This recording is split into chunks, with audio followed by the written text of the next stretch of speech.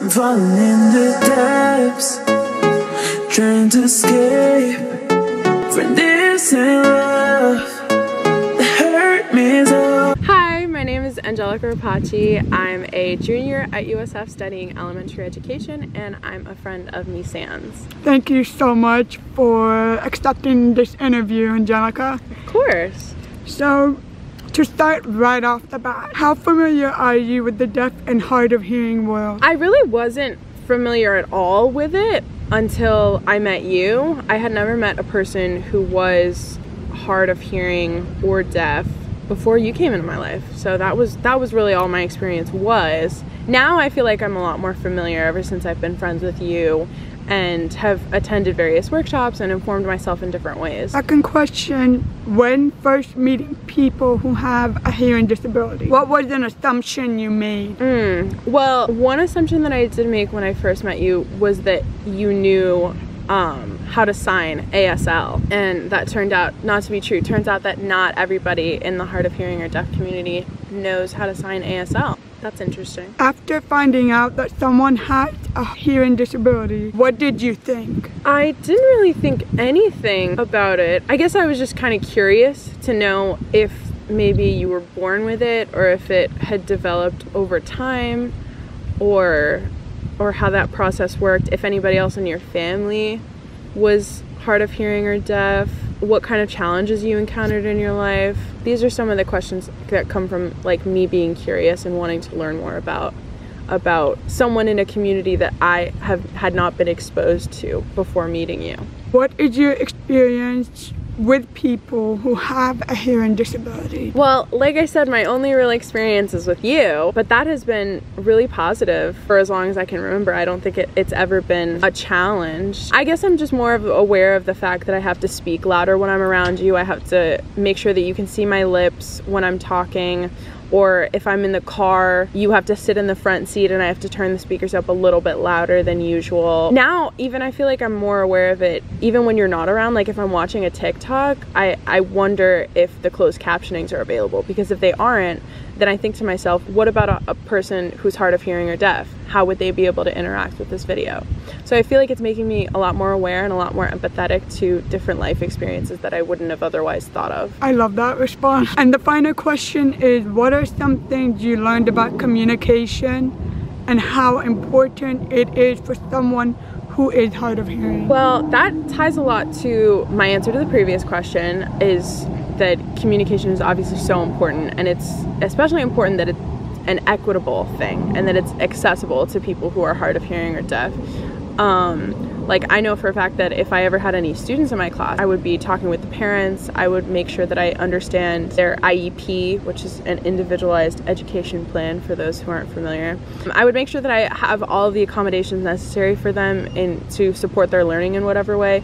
That's in the context of education, but outside of my personal life, I feel like just communication in any form is so critical to make sure that it's accessible for all people. If you have something that's audio or visual, make sure that there's closed captioning or even like a typed out transcript, some way that people can access the content of the video so that they are not excluded from that. Well, I think just hearing from your experiences, from your life experience, about how tough it can be sometimes when people don't take that into consideration and don't make things accessible for you. It breaks my heart, because it's just unfair. I work really hard to make sure that anything that I do is accessible for people in all types of communities. And I want to make sure that I don't ever cause anybody the feelings that you've experienced about being excluded, or, you know, for whatever reason, but especially because of your disability. That is all the questions that I have. Thank you so much again. This is very beneficial. So you're so welcome. Again, anytime. Thank you. My name is Ghada, and I am a third-year studio art student, and I am Meesan's friend. Thank you so much for doing this interview. Let's just get right into it. So the first question I have for you is, how familiar are you with the deaf and hard of hearing world? Not very familiar. What I've learned of deaf and hard of hearing world is basically learning about Helen Keller in the 5th grade, and other than that, not much exposure. Second question is, when first meeting people who have a hearing disability, what was an assumption you made? I typically try not to make any assumptions no matter whom I'm meeting. I try to observe what they do and how they act in order to act accordingly. Maybe, for example, I notice someone is paying closer attention to some things and not others. Like maybe I try to accommodate for that. Like I notice sometimes you like focusing like down here, so I try to enunciate, and you know, kind of small adjustments like that. After finding out that someone has a hearing disability, what did you think? I don't know, honestly. It probably explained like some behaviors or like the way people act, either you acting towards the world or the world reacting towards you. Try to, again, act accordingly and respond as properly as I can. What is your experience with people who have a hearing disability? They're just people. They have their own struggles. They're working on things just like any other person. Whether be it they are hard of hearing or not. So I just like try to make it less troublesome or like less of a struggle. I noticed that it's easier to enunciate and to talk a little clearer and maybe a little louder in order to, just so you can understand what I'm saying easier. And the last question, what are some things you learned about communication and how important it is for someone who is hard of hearing? For communication, I learned that I kind of have to be, like, not absolute, but I have to be sure, like, what I'm saying and how I'm saying it in order to properly convey what I'm trying to say with as little miscommunication as possible. That is all the questions that I have. So thank you so much for doing this interview again and being a part of something that matters so much. Of course. I'm happy to be a part of it. Say bye to this beautiful angel. Bye, guys. Hello everyone, my name is Jordan Foltz. I'm a senior here at the University of South Florida. I'm an entrepreneurship and innovation major at the College of Business. And I know Meesan through the National Society of Leadership and Success. Thank you so much for accepting this interview. Now jumping right in. First question is, how familiar are you with the deaf and hard of hearing world? Thank you for inviting me. I have somewhat familiarity with the deaf and hard of hearing culture. I have taken American Sign Language 1 at my high school in Jacksonville and was able to also explore Florida School for the Deaf and Blind on a one-day trip. And when first meeting people who have a hearing disability, what was an assumption you made?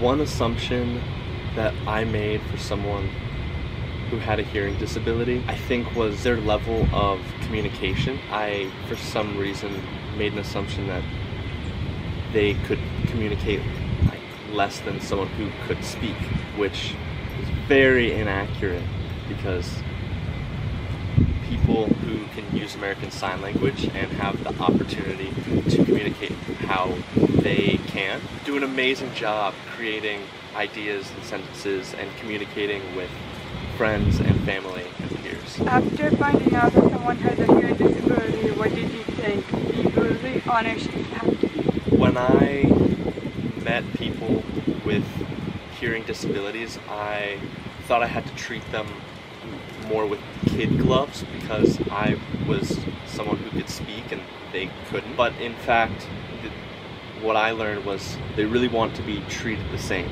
They're just people and I'm just a person. If we have a brain, we can all communicate. And so just because I use my ears more and they are able to use sight more to communicate, I just had to kind of relearn what my idea of communication was to be able to hear more about this community, which is an awesome community. What is your experience with people who have a hearing disability? Yeah, my experiences have generally all been really positive. Going to FSDB was a really fun experience. There was also events at my mall where a couple times per month people from the hard of hearing and deaf community would come out and kind of speak to the students and just talk to us.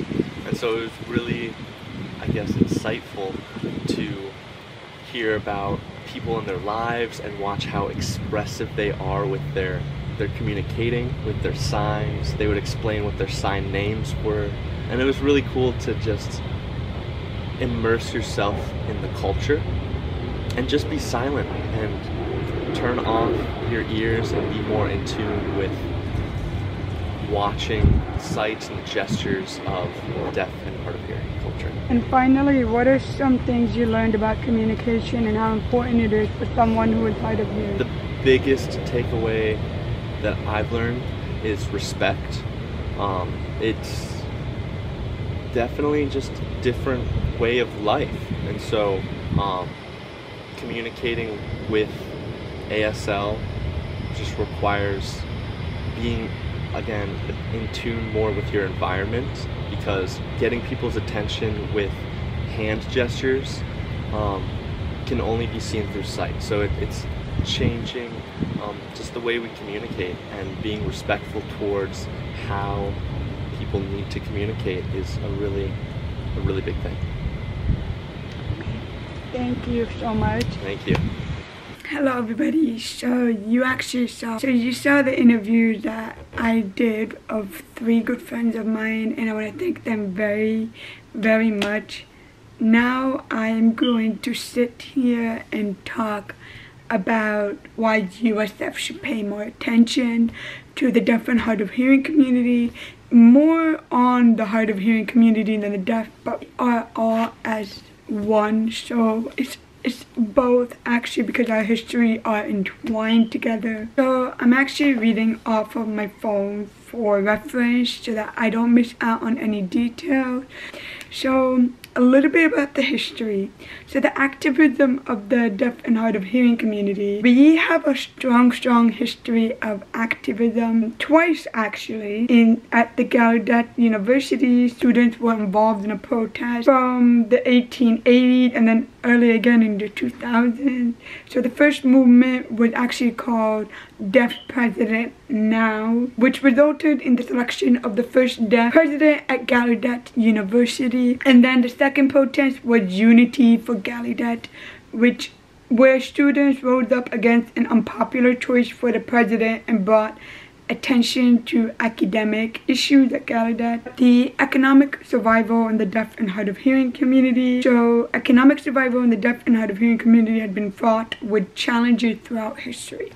So for an example, in the Great Depression of the 1930s, we were faced with the same challenges as hearing people, but even more. So more than what hearing people were going through. Those who lived at the time may remember deaf peddlers. So those who were deaf or hard of hearing would offer people an alphabet card in exchange of money. When we talk about deaf education, keep in mind that the history of education has been so tough. We go back to the 19th century of deaf education. The greatest impact in the negative sense came from the Second International Congress on Education of the Deaf in Milan, Italy at the 1880s.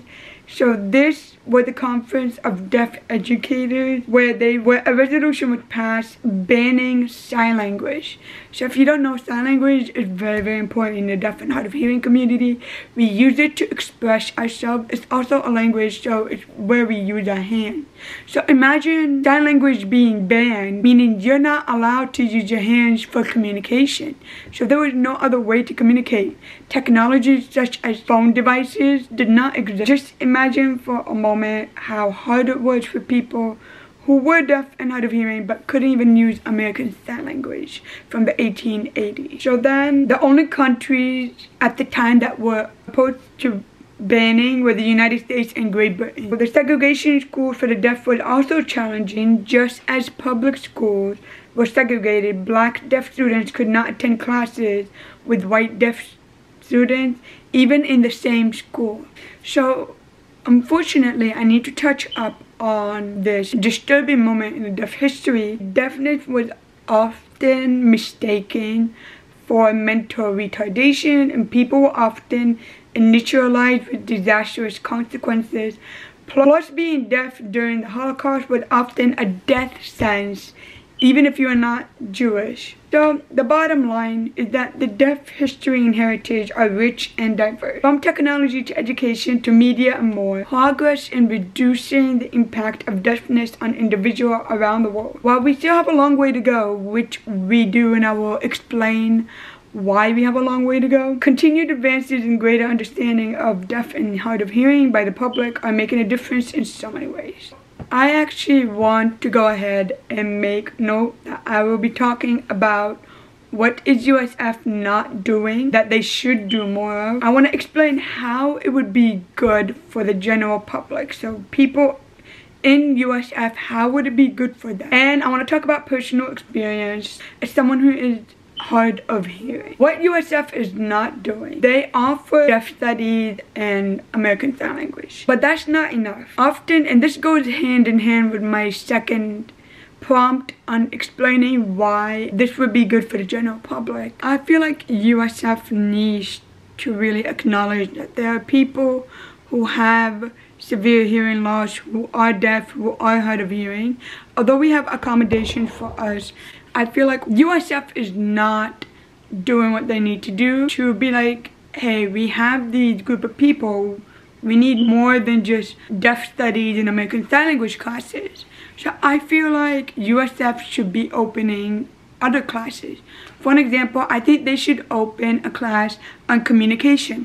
How do you communicate with somebody who is deaf? I mean, obviously you use American Sign Language, but also what is important in communication? Also, how do you communicate with somebody who's hard of hearing? You may not know their level range of hearing loss, but to communicate with them is, for example, on this website that I'm referencing to, communication tips for talking to people with hearing loss. I will also leave a link to it down below because I think this is an amazing tips to talk to somebody that you may know who has a hearing loss, or you may want to talk to them but you're not sure how. The first thing that they say off of this website is make sure the room has enough lighting. So oftentimes we rely on lip reading, facial expressions, and body language and gestures so that we understand what you're saying.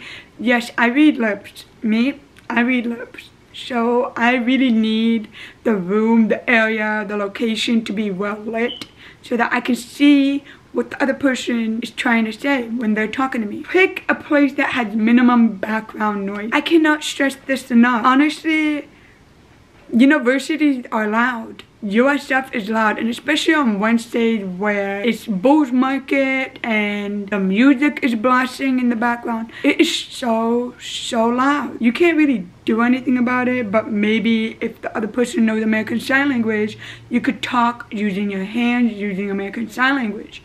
But other than that, I would rely heavily on lip reading, especially when it comes to places that have loud noises. Sometimes you can't even help that you go into a loud noise. So like, for an example, let's say you're going out with your friend. You go into a restaurant and you think that at this certain hour, the restaurant won't be that loud. But then it is loud and they have the TV on, they have music in the background. It's a loud environment. Sometimes it's really hard to pick a place where it doesn't have a lot of background noise, but places such as the park, sometimes some malls are like so empty that it's not that loud.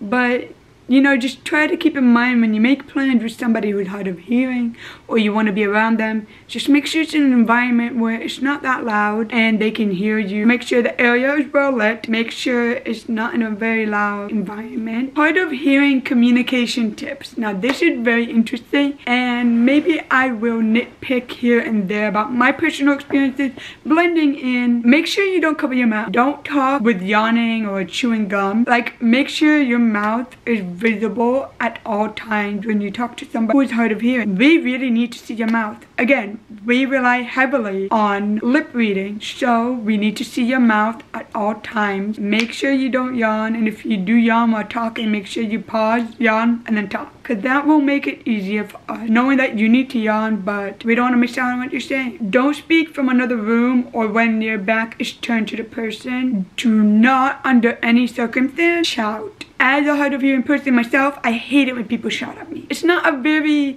positive energy. It's just making it seem like you're mad at us or we did something wrong that you don't like. But making sure your back isn't turned is very important because, again, most of us rely on hard of hearing. I can't speak for everyone in the hard of hearing community, but I can't speak for myself when I say that if your back is turned, I mean, there's a 95% chance I may not understand you. Make sure your back is not turned. Make sure you do not yawn or there's anything in your mouth. Make sure we can read your lips. Do not speak from another room. I've had people where they would be in the kitchen and I'm in my bedroom. Don't talk to me unless you have a really loud voice and you can like shout, which is another instance of when it comes to shouting. If you're trying to call my name and I'm in a different room, then do it in a nice shouting manner. Don't do it in a manner where it's like you're yelling, screaming. Like, I know it can be hard, but try to be aware of that because we oftentimes get embarrassed. I get embarrassed when somebody yells my name in public. Like, I get embarrassed. But if it's at home, try to minimize the shouting. When you want to call them, try to find where they are instead of shouting. That's another good tip. Try to find where they are. Like, if you think they're in the bedroom, go find them in the bedroom. If you think they are in the living room, go in the living room and be like, hey, I need you for this, or whatever it is you want to tell them. But for the love of God, do not shout. Please. If the person with hearing loss hears better in one ear, take note of that and try to speak more toward the right or left side. So for me, I know I hear better with my cochlear implant, which is in my right ear. My hearing aid is in my left. I rely on both of my ears, both of my implant and my hearing aid, but I hear way much better in my right ear. So if, for an example, we're walking at USF, you're talking and you're on my left side, there's a chance I may not be even hearing what you say because A, we're walking, we need to pay attention on the road and everything. B, I can't read your lips. Again, we need to pay attention. But I can always just turn my head and read your lips. Try to be on my right side. So I know for me, I had cases where I had to swap with the person. I would be like, okay, excuse me, I have hard of hearing. I need to be on the right side so I can hear you better. And that is amazing. Advocate for yourself. That is another tip. That is another tip. Like, literally allow the chance for hard of hearing people, for deaf people to advocate for themselves. You do not need to be advocating for. I can advocate for myself. If I tell you from the start that I have a hard of hearing disability, then I'm gonna tell you. But keep it in mind that it's your responsibility to remember that I have a hard of hearing disability. I can't keep telling you. I will tell you from the start as soon as we meet. I need to see your lips at all times. Sit or stand close to the person with hearing loss, but not so close that he or she can't easily switch focus between maintaining eye contact and speech reading. This is actually when you're sitting like at a table. For an example, for my club meeting, normally we sit at a very long table. I sit over here and then like the president over here, vice president, other e-board members. So it's like they're all sitting surrounding me. Just like I'm sitting in a way where I can try to listen to everybody and everybody around me. I'm accommodating and I'm like looking over like this or like this when I need to.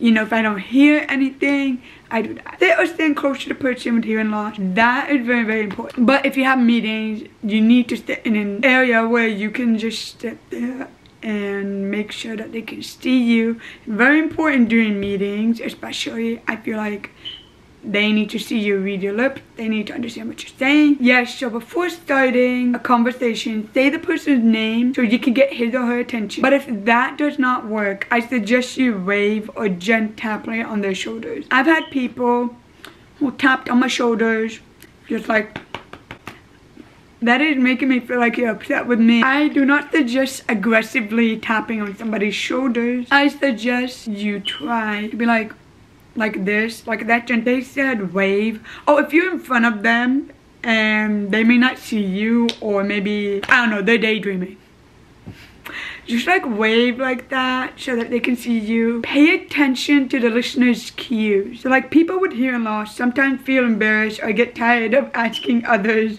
to repeat themselves or clarify. If the person looks a bit puzzled, find a tactful way to ask if he or she understood you. I struggle with this. I am so trying to learn how to advocate for myself, and I need, like, I ask people if they can repeat themselves. Like, I've lately been asking my friends, can you please repeat yourself? Or I ask my family, can you please repeat yourself? Or ask even my professors in class, and I know some people don't like that, but I need to understand what's going on in class. So I'm like, can you please repeat yourself? I actually got a little bit better, but I feel like if I don't catch it the second time, and I have to ask for a third time, and if I don't catch it the third time, then I have to ask for a fourth time, I get embarrassed, because it's not that I don't want to hear, it's just that due to the environment that you may be in, you cannot hear certain things, and that's okay. I get embarrassed, honestly, because we want to hear everything that you guys are hearing, and we can't, unfortunately. And so we get a little bit embarrassed having to ask the same thing over and over, but it's something that I'm working on. And you know, right now I am very, very blessed to be able to ask people that I know would be comfortable repeating, because there are instances in the past where, for an example, you're on your phone, right? You ask them something and they don't really hear it, and you ask them for clarification and they get irritated. They're like, oh, why did you say that? And then you're like, excuse me, can you say it again? They're like, oh, why did you say that?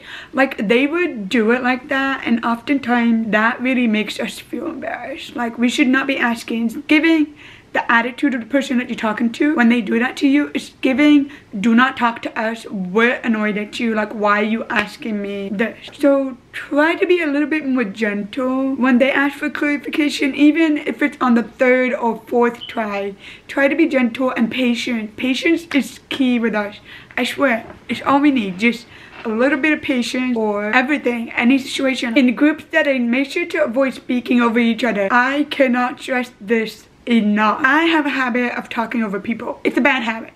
Honestly, working on it, gotten slightly better, but I'm still trying to not talk over people. Again, my club meeting, sometimes people have an idea that pops in their head while someone else is talking. So while that one person is talking, the other person is like, oh hey, how about this? And then I can't even hear what's going on. Try not to do that. If you're in a group setting with someone who's hard of hearing, try not to talk over other people. Try not to do it, because it really frustrates us and we can't keep following the conversation like two at a time. Don't talk about a person with hearing loss as if he or she isn't there. Instead, talk directly to that person and do your best to use the above tactics. I seriously cannot stress this enough. Yes, I understand, we have a hard of hearing disability. We require just patience, as I mentioned earlier, just patience. And you know, don't give up on us. We'll get there eventually. But we just need a little bit of patience. And you know, it really doesn't make us feel better if you talk about us while we're right there. Like, literally just look at us. Make sure we can see your body language, your mouth. Make sure that there's nothing in your mouth. Make sure it's in a well-lit room.